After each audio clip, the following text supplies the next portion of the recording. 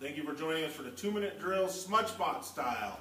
I'm Aram Tolegian, joined in the middle by Steve Ramirez, and on the far right, Fred J. Robledo. Guys, we are talking about the Smudge Spot, and it's not week 0, fortunately. We should set up our helmets so it was just Smudge right here. These two teams there, hold them up. They've moved. We can't cover Steve. Bonita, San Dimas. Yeah, hold it there the whole time, Steve. Yeah. They've moved this game from week 0, thank God, to more middle of the season, which is nice. I kind of like week 0. I like starting out the year on a Thursday night. Yeah, I like it. But it's the Smudge Spot. I think they kind of get it, trying to make this game the standalone event in the San Gabriel Valley. Playing this game on a Thursday, they could have played it on a Friday. Yeah. I think the two programs kind of get it that let's put it on that night, whether it's a Thursday or Saturday, so everybody can go watch it. Right. I think we'll all be there Thursday night. Right. So like Freddie said, this is Thursday night at Citrus College. Bonita 3-1, San Dimas 3-1. Guys, let's jump right into this. Obviously, this is a heck of a rivalry. You know, the neighboring cities of Laverne and San Dimas, and the kids all know each other, and all those adages that we use every year to talk about the game. But right now, what really looks cool about it is that both teams, they're 3-1, and they both look like quality teams. Yeah, and they both share a loss to the same team, Monrovia. Right. Both of them lost to Monrovia. I think you'd have to say San Dimas played them obviously a lot tighter and a chance to win that game. But Bonita's looked great since that loss. I mean, they've blown out, right? Everyone that they faced. Well, just 2 teams, but I mean, you know, it's Santa Fe and it's South El Monte, teams that have struggled this year. Yeah, and I think it's a bigger game probably for San Dimas because look, that was one of those games last year in their schedule.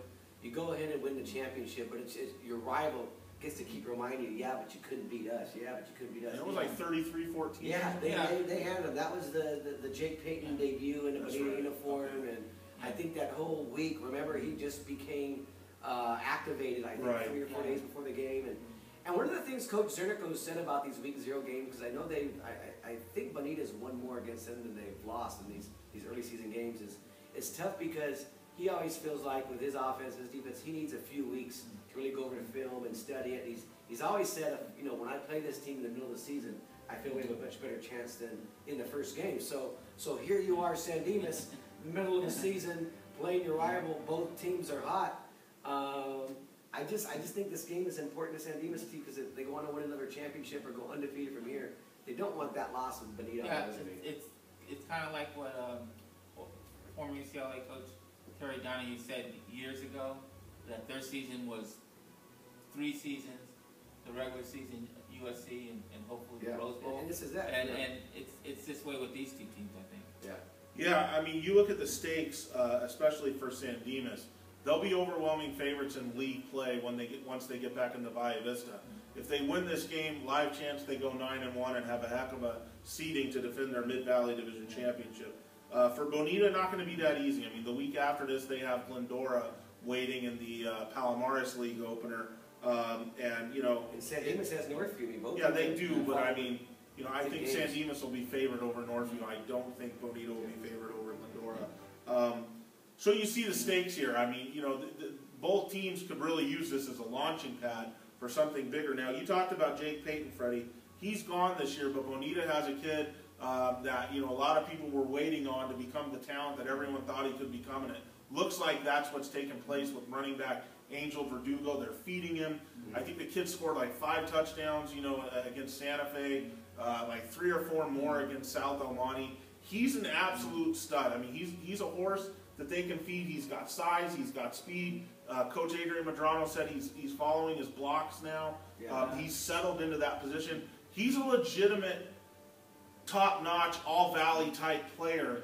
And when you have one of those and you can bring him, like I always talk about, you're bringing a gun to a gunfight. And that's what Bonita needs here. But I think it's important when you talk about that, to do that against really good teams. I mean, has he looked that great? Because it's been Santa Fe and South El Monte. I mean, he obviously didn't look that great against Monrovia.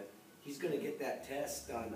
That's why this is important. You know, this is really going to let me know whether Bonita is someone that can contend in the Palomares League.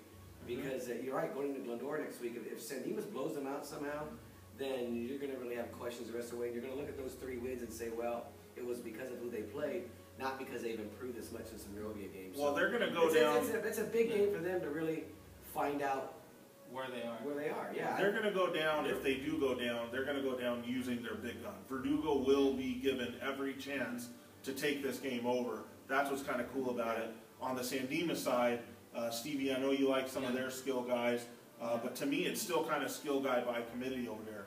Has there been one guy that stepped up, or is it still the system spreading the ball around? It's still the system. That's always been their key. They want 2, 3, 4 guys that you can't really key on, and they all kind of play off each other. Right. I mean, if you try to stop the fullback dive, then you have the buck sweep, which Coach Zernico loves. That's his favorite play, and it's really tough to stop when they get kind of rolling. Right. Okay. So we'll get into predictions here, and I'll start, guys, by just telling you this: Bonita sees San Dimas every year because of this rivalry. They know what that offense is all about. They've done a great job, especially in the second half of some of these smudge pots, of sending that offense to a complete stop. And you don't see that happen against Coach Zernico. However, San Dimas has the best defense that it's had. I think going even before that CIF championship run in what, 09, 010, 08, whatever it was. Yeah, the one over Monrovia. I think this is the best defense that Zernico's had. That's what he said in the summer, that he thought best defense he's had. Potentially, they're athletic. Yeah. They got studs at linebacker. I think that's where this game is won. I think San Dimas, their offense may not put up the fireworks that some people expect, because Bonita knows how to defend them well. But San Dimas isn't going to give up much in return, and I just think San Dimas wins this game. It's just been a game the last few years where there's a lot of points scored by both teams. Yeah. There's a lot of big plays. Yeah, not this year. I don't see it. Yeah. What do you think, Stevie? Well, I'm picking San Dimas in this game. I think in somewhat of a tight game. I think, like you said, both teams seem to be kind of balanced in what they want to do. But I just like San Dimas' schedule seems to be a little bit more tougher. I don't. A little bit. Yeah, I mean these wins that Bonita have. I mean, all 3 of those teams are struggling a lot, and I mean they should be 3-1 at this point. Yeah. So I'm going with San Dimas on this game. Yeah, and for the reasons I said, and another reason. Steve Ramirez is covering this game on Thursday. When Steve Ramirez covers San Dimas games, they never lose. That's a fact. So I'm taking San Dimas. I'm going with what Zernico calls their lucky charm when he covers games. So there it is. Oh, and one point, I have to file for Whittier deadline, so I don't want any passes in this game at all. Yeah, Steve. Really I don't think you got to worry about that really. I know Bonita still thinks it tries to pass, but they better be feeding Verdugo all night. Yeah. Okay, so we all agree San Dimas is going to win this game. So the Bearcats have a big shot at Citrus on Thursday night. We don't need to tell people to get out there, Freddie, because this one always has a huge crowd. Yeah. So everybody who goes, enjoy it.